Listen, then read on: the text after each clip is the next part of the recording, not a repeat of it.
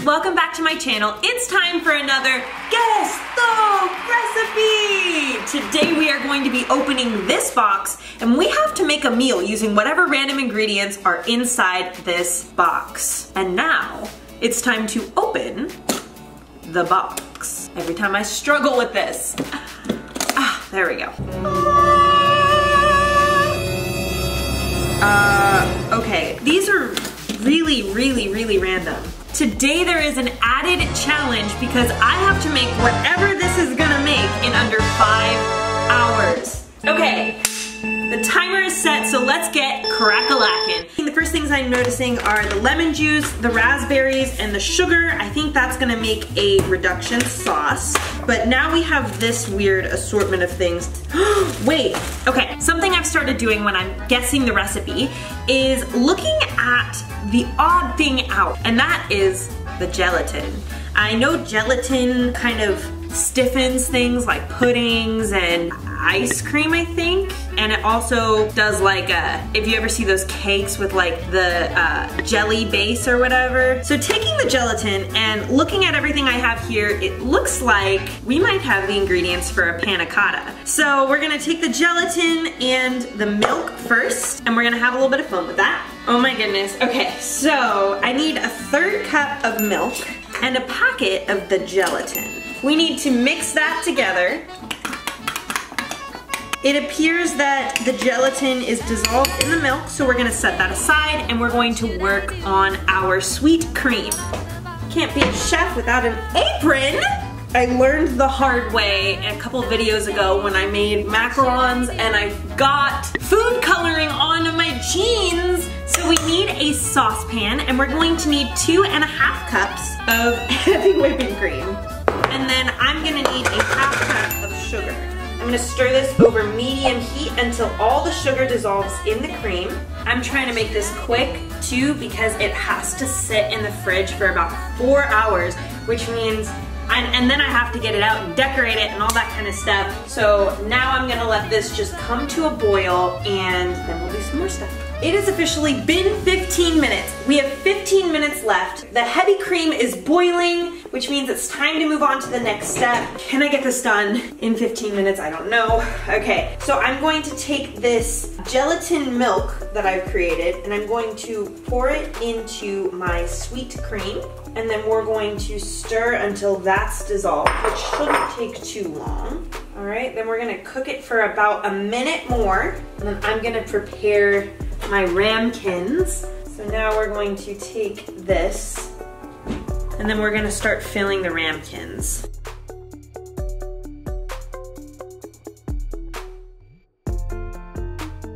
Well, that one's gonna be kind of lacking, but that's okay. Maybe I should just make 5. That's what we're gonna do. We're just gonna make 5. And now we need to let these cool to room temperature and then I need to cover them and put them in the fridge. We have 11 minutes left. Can these cool in time to put them in the fridge? I think they can. I'm believing in it. Okay, well, I will see you guys when these cool. It's been 34 minutes. I've been checking the temperature of these. We wanted it to be around 70 degrees before we put it in the fridge. It's at like 117, 118 degrees Fahrenheit. I think I'm gonna make the executive decision to cover it and put it in the fridge because we are low on time. We wanna cover it with some plastic wrap.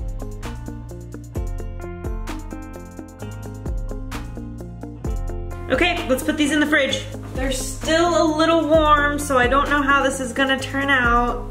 And now we wait. So now we only have 22 extra minutes at the end of the 4 hours, and that's if these cool completely. I'm a little nervous that it's not gonna work out. Best of luck!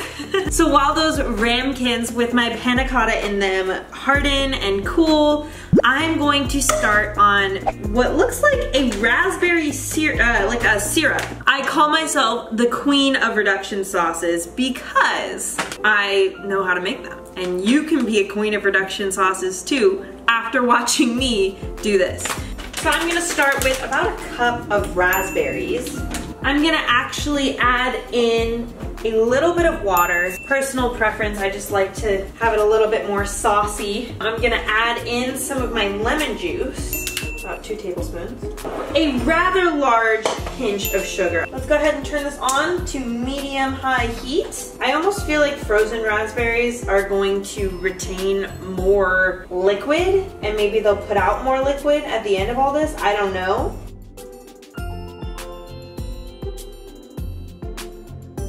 Okay, I think this raspberry sauce is about done. I actually want the pulp in it, so I'm not gonna strain it out. I'm gonna pour it into this bowl right here. It smells so good. And I'm gonna let it do the rest of the reducing while it's in this bowl. We have 6 minutes on the timer left. The only 2 ingredients I have left are my Oreos and my chocolate chips. Okay, we gotta move fast. I'm gonna crush these Oreos. That's not working. So I'm gonna hit this and to crumble the Oreos. Okay, you can do this, Cassie. I can't believe this. I had so much time to do this and yet I didn't do it. Yeah, that's perfect. Okay, great. And then I'm gonna take the chocolate chips. I'm gonna pour them into a microwave safe bowl. And we're gonna just melt them. So I'm starting to pull out the panna cotta. Give that a stir. We have 4 minutes left now. 4 minutes, ladies and gentlemen. This is a good move. This is a good move for sure. All right, 30 more seconds. Let's go. I need to take these little coverings off of the ramekins. And honestly, for the time being, I'm only gonna focus on one. I'll eat the rest of them later. This one looks the best. These actually look delicious though. So I'm going to take a knife and I'm going to kind of slide it around the edge here. So now I need some hot water. We're gonna bathe this in hot water for like 3 seconds. Oh no, oh no. We got hot water, everybody. I don't know if I'm gonna be able to do it.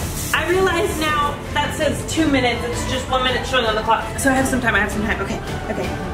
I don't know if this is right or not, but okay. I let it bathe in the hot water for a few seconds, so it should plop right out onto this plate. Moment of truth, here we go.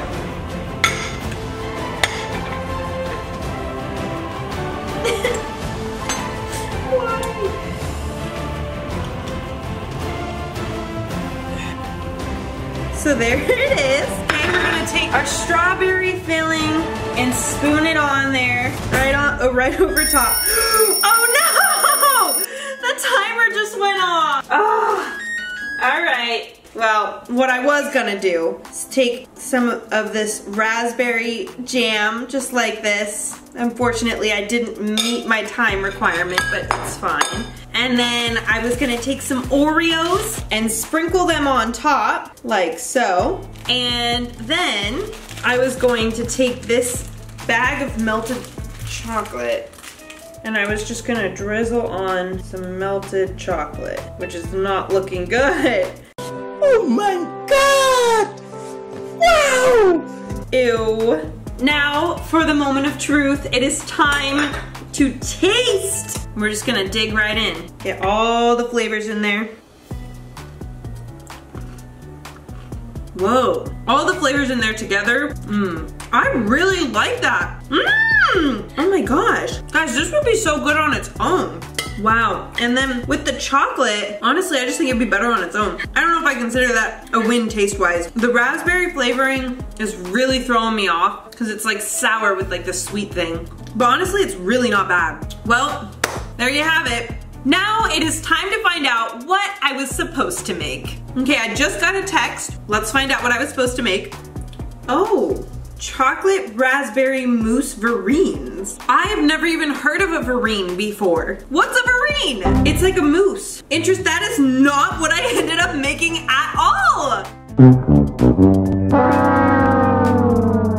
Wow. So A+ on creativity, big fat F on nailing the recipe. Darn, I'm still proud of myself. Well, there you have it. Today, I did not guess the recipe correctly, but I still made a delicious dessert. So I'm very thankful for the creativity that was inspired by by these ingredients. Thank you guys so much for watching. As always, I so enjoyed making it for y'all. And if you enjoyed watching it, I would absolutely love it if you guys could smash that like button, smash that subscribe button for more fun cooking videos like this and for more Guess the Recipe videos every single Friday. I love making this for y'all so much, and I so love the little family that we're growing right now. I will see you guys in the next video. Bye!